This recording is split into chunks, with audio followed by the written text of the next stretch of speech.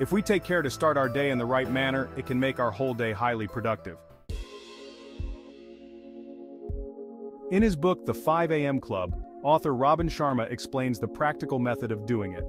It is a must-read for all those who want to get into a life-changing good habit to make every day a most productive day. It can catapult you into the top 5% of performers.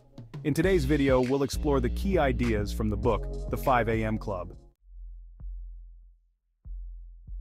The book introduces us to 4 critical focuses of top performers: materializing talents, working distraction-free, continual improvement, and stacking consistent small wins.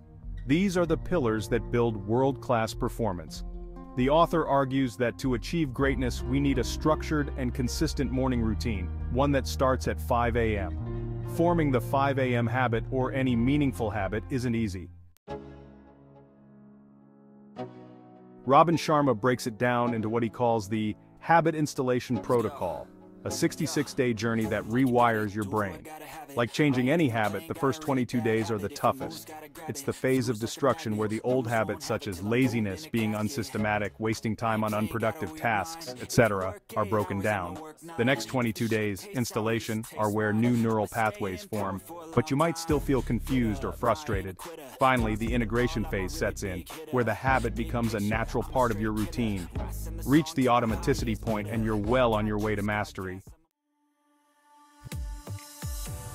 Sharma suggests the 20-20-20 formula: split your first hour into 3 parts.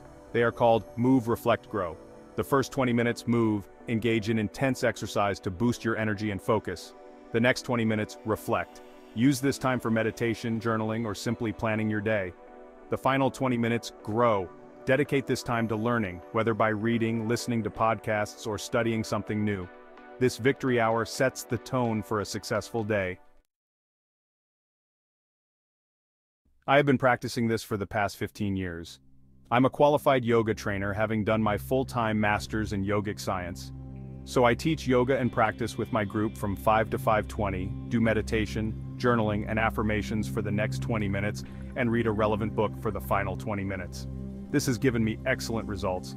I have been disease-free for the entire 15 years. Sharma further shares the 10 tactics of lifelong genius to help you maintain peak performance throughout the day. For instance, the 90/90/1 rule: focus the first 90 minutes of your workday on your most important project, free from distractions. Combine this with the tight bubble of total focus, where you protect your time and energy, and you're setting yourself up for extraordinary success. This high level of excellence can only be sustained if we have a good work-life balance. Hence, deep rest is required for the body to recuperate each day. Yoga mentions that one must be deep in sleep by midnight, as that is the time when the body throws out all the toxins in the body.